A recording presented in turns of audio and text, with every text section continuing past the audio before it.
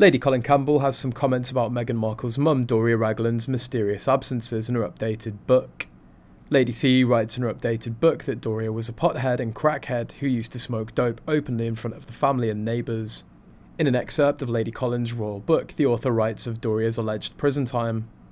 There exists a record of one Doria Ragland who was sentenced for fraud in the Riverside County Court, California, case ID MS79453DR, as well as one Doria Lois Ragland with an offender ID of TS 366407204 99061 181 689 MS 79453D R 2001-215.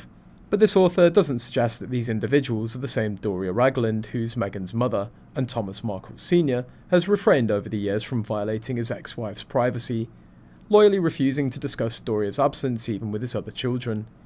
There's been speculation circulating about Doria's decade-long disappearance, suggesting that it may have been due to a prison sentence. Additionally, there's been a discovery of a registered address under the name Doria Ragland, with intriguing contents at the location.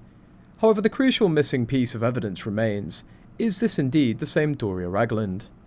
On the online forum site Quora, royal fans are wondering whether or not Ragland's alleged prison time was the reason why Meghan Markle spent more time with her dad, Thomas Markle Sr., while she was growing up. For years, speculations about Doria's whereabouts have circulated, suggesting that she may have been spending time in prison, ranging from 2 to 10 years. However, this speculation fails to unravel the complete mystery surrounding her. She remains the quintessential grifter, a trait that she seemingly imparted to her daughter. In many ways, Doria mirrored Meghan's current persona. She aspired to marry a wealthy Caucasian man, and was reputedly assertive in a pursuit of mingling with the A-list circles. Doria even attempted to cozy up to Ed O'Neill, the star of Married with Children. Doria worked as a makeup artist on the set of Married with Children, where fate brought her together with Thomas Markle. Their connection deepened when Thomas intervened in defence of a girl being mistreated by a director at a party she attended.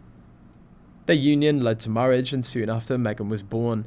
Doria also persuaded Thomas to establish a travel agency under his name, which she managed.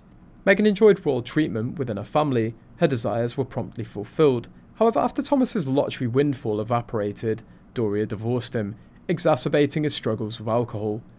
Leveraging his difficulties, she secured sole custody of Meghan.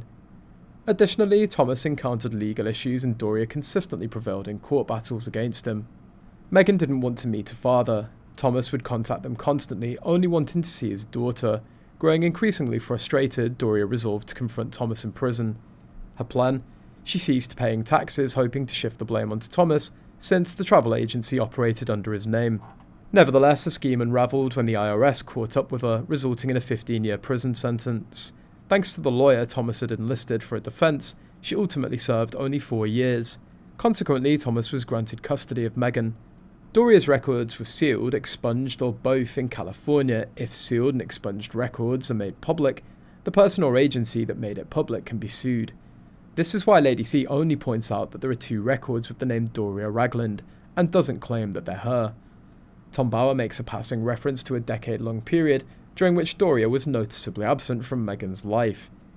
Yet he refrains from disclosing her whereabouts. In interviews, he implies knowledge of a location, but is unable to divulge it due to legal constraints.